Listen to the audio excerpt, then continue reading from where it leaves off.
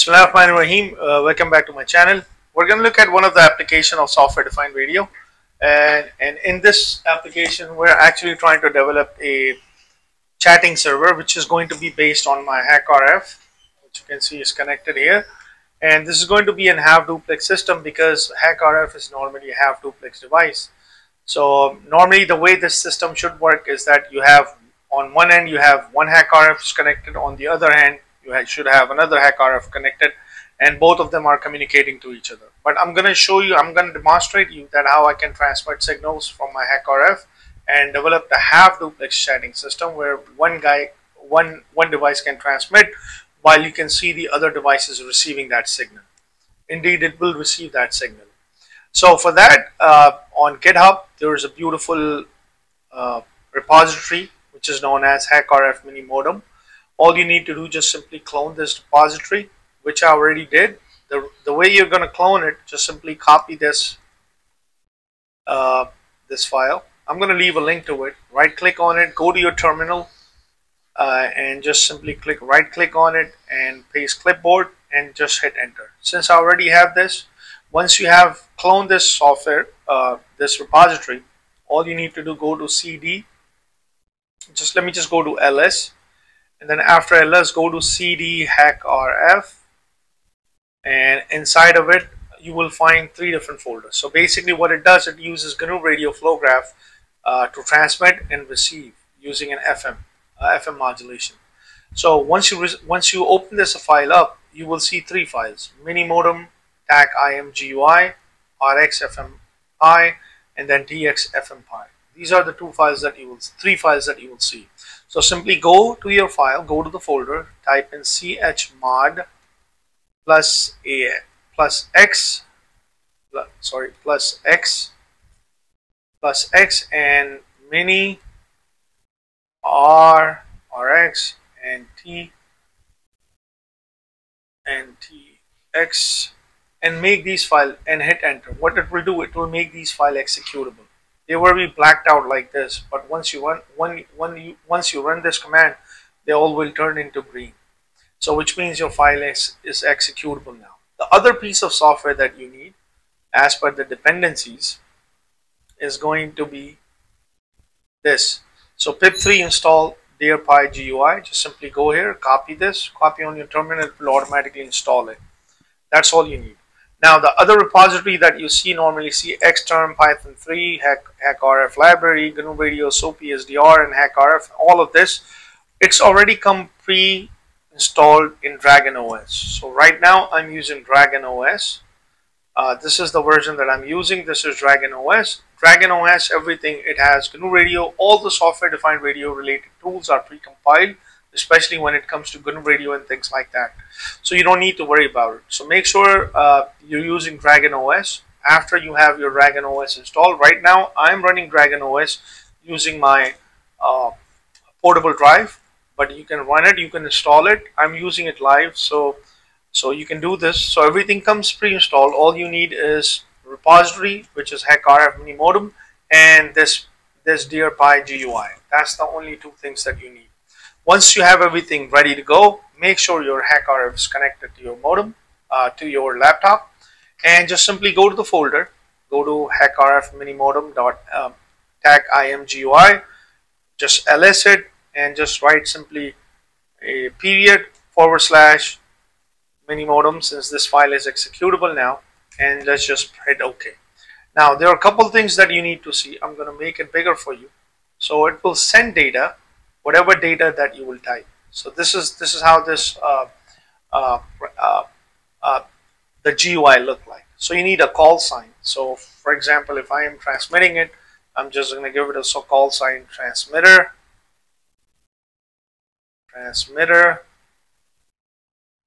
1, and I'm going to call it receiver. If you have multiple devices, like for example multiple HackRFs, you can run the same thing on those devices and just simply see receiver 1. You can select a baud rate. I'm going to select a baud rate of 100, and I'm going to transmit at 433 megahertz. 433 433 1 2 3 4 5 6 433 megahertz.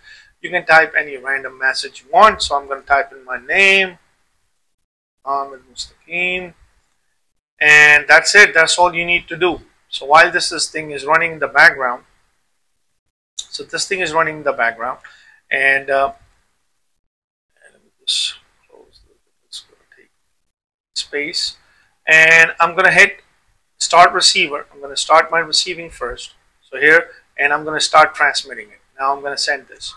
Now once you start seeing this, you start seeing my receiver that I'm sending it from a HackRF. It's going to receive. So transmitter 1, even though you're seeing gibberish, it says transmitter 1 sending it to transmitter 2. Transmitter 1 sending it to receiver 1, and the message was my name. As you can see, there are like some gibberish characters, but the idea is exactly the same. So I'm trying another example. Let's just call it RX. Selecting a baud rate of 100 and 433, 1, 2, 3, 4, 5, 6. I'm going to type in my message, which is going to be my name, and I'm going to start my receiver, and then I'm going to hit send. So let's see. So here you will start seeing my message. So from TX1 to RX1, what is my message? Let's see if I can get my message clearly written. So this is my name, and this is what I just transmitted. It's going to wait, and it's going to stop its transmission. Now, so indeed it is transmitting. Now the other party should be receiving. I don't have my other HackRF. I don't have another HackRF to connect to my device. Now what I'm going to do, I have on my other PC. Why am I not using it on this PC? The reason for it, because my laptop only has 2 ports and 1 port is occupied. So that's the problem. So now the thing is this. What I'm going to do on my another laptop right here, I have my RTL SDR dongle is connected. So what I'm going to do, I'm going to retransmit this using this, and I'm going to show you indeed I am receiving this using my RTL SDR dongle. I won't see the exactly the same message, but I will see the transmission. So let me just simply run this. As you can clearly see, there's no transmission happening. My RTL SDR dongle is connected. It's right here. So now the next step is going to be, I'm going to leave this as is, and I'm going to run my Minimodem now. And you can see it you can hear the sound as well. I'm going to replay the same message. I'm going to start my receiver, and I'm going to hit send. Just run Minimodem, and I'm going to TX1, TX, RX, and I'll choose my baud rate again. I don't know, there's a glitch with the software because I have to keep inputting it again and again. And I'm going to type in my message. Again, I'm going to type in my name. I'm typing it on my laptop. I'm going to start my receiver, and I'm going to hit send. So as soon as you start seeing the transmission, you can see this blip. And let's wait for this transmission to stop. And on this screen, you can clearly see that this is transmitting it, and I should be getting my message. And that's it. The transmission is stopped, and you can clearly see there is no transmission happening right now. Let's try it one more time, just to make sure. All right, because I think I'm having. Okay, now I'm having. So as you can clearly see, indeed, my HackRF is transmitting, and it is receiving, and you can clearly see there's a lot of data, that is a lot of activity going on. Once the transmission is stopped, I mean, I'm seeing there's like corruption in my message, but the idea is exactly the same. That I just wanted to show you the chatting that is happening. Okay, now one more thing that you can do, you can also send text file as well. So for example, if you have larger text file, so you can go here, select send, go to test. Inside of that folder, there is a text file that is there. Just simply click OK, and it will start transmitting that giant file. And then you can clearly see there is a transmission happening. And this file that you are observing on my transmitting laptop, it's actually in Latin. So you can see these Latin like this. So this is what I'm transmitting right now from my HackRF, and to just this part of the setup is just to show you indeed it is transmitting. If I have another HackRF which is connected, it should be receiving this. Then we'll be exchanging messages back and forth. So this is a very beautiful application of this. If you have any questions regarding Minimodem, let me know, and don't forget to like and subscribe to my channel.